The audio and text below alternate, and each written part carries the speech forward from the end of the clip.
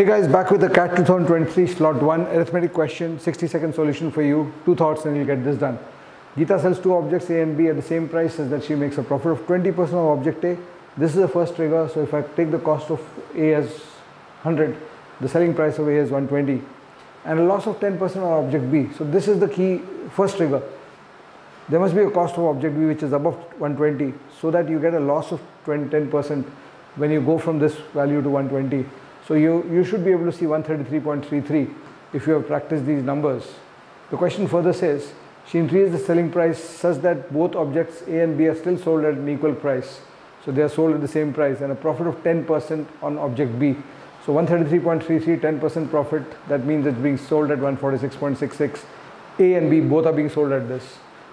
Profit made on object A will be nearest to, your cost was 100, selling price is 146.66, nearest to 47%. 2 thoughts, you get through. Do follow for more.